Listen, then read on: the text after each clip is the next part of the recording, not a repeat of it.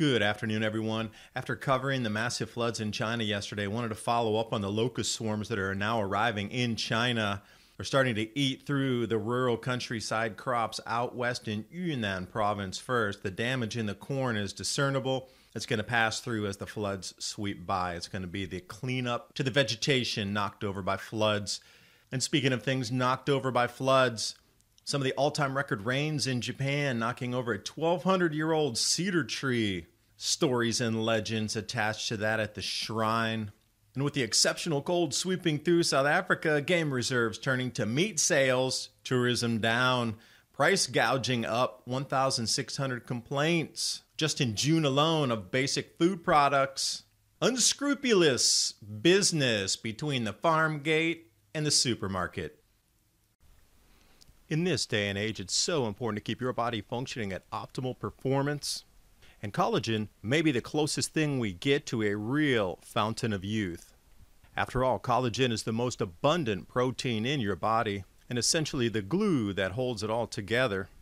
When you're middle-aged, you're only producing half of the collagen that you did in your youth. My focus is about digestive health because the change in our diets from foods being unavailable, moving to seasonal availability of foods, and the entire spectrum of availability of foods changing. There's so much more to talk about with the benefits of collagen. You can visit healthwithadapt2030.com to learn more. The link's to the description box below. And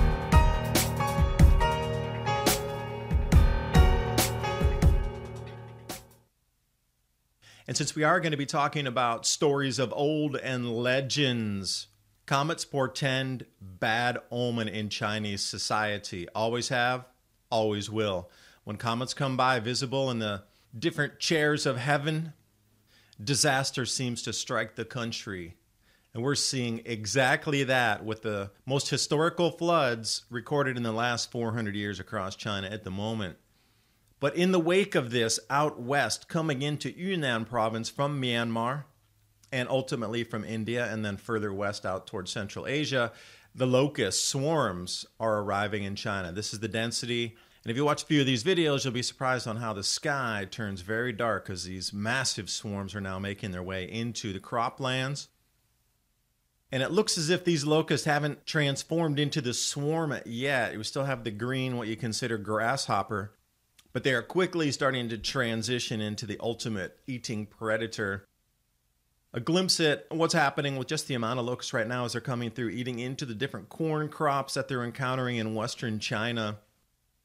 Especially this area in Xishuangbanna, which is southern Yunnan province. Seems to be an intense hotbed of activity right now with the locusts, and what it looks like as they damage the corn that's already grown that would be for human consumption. You can get a good indication on how they're eating their way through the corn crop that would be destined for more local village. This wouldn't make it to the international market. This would be a very local area in a village, but you can see their yearly crop has been destroyed as well. So the village farmers or the villages themselves that rely on this to get them through the year are going to be looking elsewhere now, which will also be pulling on the supply because this is going to be happening to tens of thousands of village rural areas. And as I reported on the floods yesterday in China, 400 year following on the grand solar minimum, the last time they had these massive floods was the collapse of the Ming Dynasty.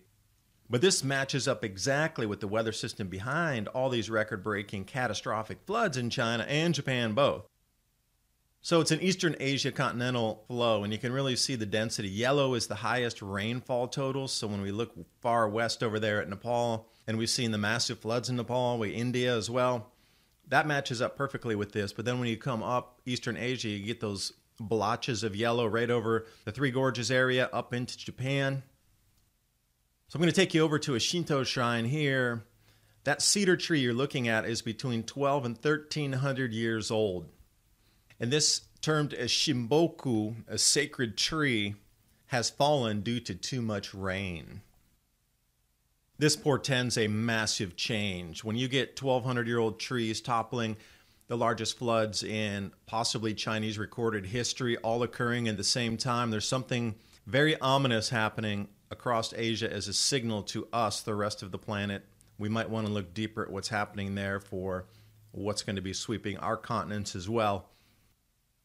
Massive tree falls, smashes right in the middle between homes. Didn't even damage anything. Very minor damage. Nobody hurt. Again, they were considering this a miracle that such a huge tree fell in a residential area and minimal damage. That was just a blessing in itself that that size of a tree didn't crush people in their homes. But this type of weather system, they call it a meiyu, which is the East Asian monsoon, but this time it's locked in place. So these record-breaking rainfalls in Japan, for example, over on Kyushu Island, which is southern Japan, highest rainfall totals ever recorded, ever. Now, you know Japan's got some incredibly detailed, very lengthy climate records. But to reach the highest rainfall ever recorded, again, they're going back to something like 800 AD to find matchups in this kind of rainfall. So we're seeing it in two countries where they're going at least on the multi-century scale, going back to measure rainfalls that are unprecedented. This matches up with the grand solar minimum quite easily when you're looking at these 400-year durations. 1200-year collapse of the tree, that would take us back to 800 AD in the Tang Dynasty. Now, there's a legend behind this as well. So 1,200 years ago, there was significant climate change going on there as well, grand solar minimum related, where there was a supermassive, incredible drought happening. Now, the white snake, a symbol of prosperity in Japanese folklore, was sighted. And when they saw this white snake, they were following it, and it disappeared into a crack under this cedar tree when it was a smaller tree. And when they found it, there was a spring, a freshwater spring there that saved the village. Now, this occurred a second time as well. So this tree has been protected and revered because the white snake's been sighted twice, coming out of and going back into, revealing springs that have saved the people there from massive droughts. So it's happened twice, which is the second grand solar minimum.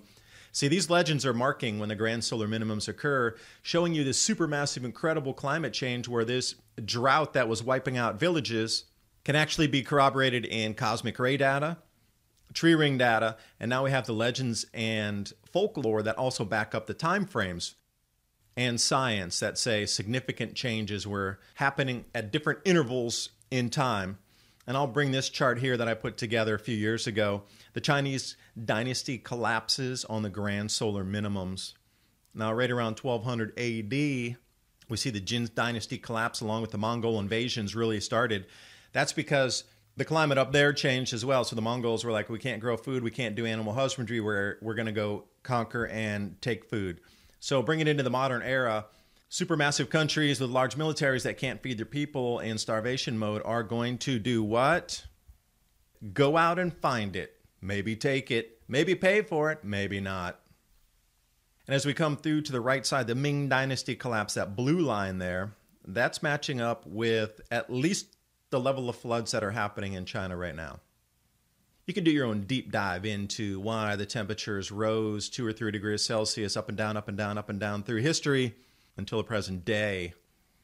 Also, following up on the sugarcane frozen solid in South Africa, this was an outlier. This is a tropical area, but it got so cold that the sugarcane froze solid, and when they stripped it off, obviously the water inside had turned to ice along with the cellulose or pulp inside the sugarcane there. And what this is causing down in South Africa is a disparity in the amount of food being grown and the food making it to market. They've had huge wipeouts in crops, fruits, vegetables, grain. South Africa's struggling this year. As well, last year they weren't having such good yields, but this year it's really in earnest. It's so noticeable. And what's happening now is the food price gouging for basic necessities and basic food products. So think about this. What percentage of people complain about something to a government agency that get ripped off in a store or a business? Probably less than 1%. So just in the month of June, they had 1,600 complaints. Now, these are people that took the time to actually go fill the paperwork, put their reputation on the line, be identified as reporting on some of these farmers and businesses who have much more power. So it is borderline dangerous to report on this. But still 1,600 complaints. And if you do the multiplication of only less than 1%, or let's say even 1% of people are complaining, this is an enormous amount of complaints here. It's the highest recorded amount of complaints they've ever had. This is about the essential food price monitoring. Now, the basic price of food between the farm gate, where the farmers are growing it, and the stores at the retail end, There's something going on in the middle where these price rises are so exponential above what they should be that you're going to realize quickly those who grow food are now growing currency. You will pay whatever they demand that you pay for the food. This is a great investigation into how society is going to move. Now, the same thing with China. These most massive floods in the last 400 years have wiped out their crops for the year. So China's going to be on a massive buying spree across the planet looking for grains, specifically starting with rice, enter Asia. But then once they move out into the international market for more soy, corn, and wheat, could international buyers demand them pay a higher price if they're going to buy on that volume? Why not? Now it becomes a seller's market for food. Those in demand that are hungry, retailers and farmers know you'll still pay it.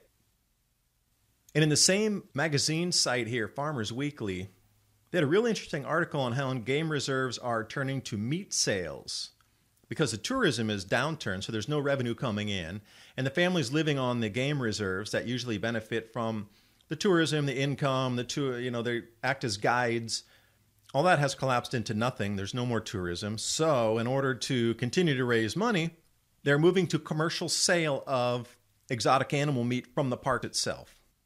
Government sources say that it is now generating additional income that is much needed. And since the focal point of the article was on Sumkanda Park, I didn't realize it's 59% of the country's private game reserves and ranches are selling these exotic animals now, almost 60%. So you see how the switch has gone in meats as well here. So now roll this out over the next few years. When we get the food shortages, people are going to need to generate different income, but you can see the food choices are going to change as well, and the possibilities to use a different resource of food to generate income or to eat. Humanity is very ingenious. We're not going to go quietly into the night on these changes. And I talk more about where our economy is moving, as well as the food pricing, how governments are posturing, and how our society itself is being distracted on purpose during these changes in the grand solar minimum that you're witnessing right here. 3 articles about changes from the grand solar minimum pegged to the exact same timelines. And the grand solar minimum, climate, economy, and history, I talk about on Patreon/Adapt2030. You can join me over there where I put up Patreon-only content. It's a full venue for those of you in the grand solar minimum awareness community to stay connected. Thanks for watching. Hope you got something out of the video, and I will see you next time.